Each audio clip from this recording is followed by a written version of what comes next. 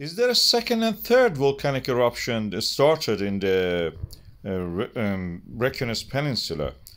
This is the latest tremors. As you can see, there was an earthquake just right a few minutes ago, and you can see it on this chart also. It was more pronounced when you look at the Grindavik seismogram. It was stronger there, and also in the other one, Krisevik ones.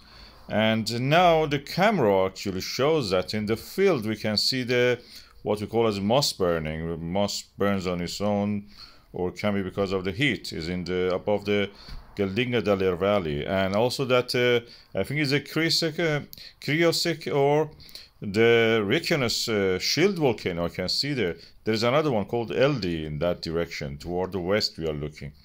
So I've marked them for you, horizon line, also these two.